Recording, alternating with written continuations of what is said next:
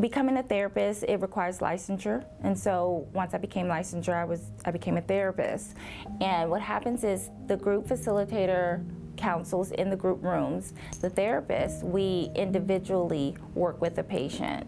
So if they're learning about coping skills in a group environment, they come with us in the individual environment, and we work on application. In the group rooms, they learn the knowledge. In the counseling rooms, they learn the knowledge of coping skills. Then when they come in individual therapy, they learn how to apply these skills. We teach them with application.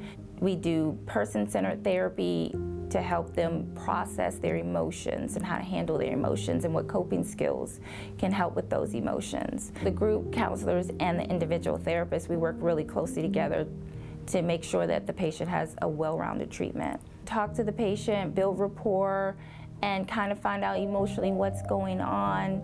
But once they get here, once they see the process, once they see that we're all invested in their recovery and they start to dig into those emotions, they generally open up and they start to work with us. Educating them on this disease and giving them coping skills so that they can achieve and maintain recovery. Some of our patients will live in sober living and still stay connected to us and continue individual therapy and continue with our medical, get them therapists at their location, get them set up medically, a sober living in their state, because we do take patients from other states. So we make sure that they have a solid and safe discharge. We want them to stay connected, and we have the pleasure of having some patients come back and let us know how well they're doing.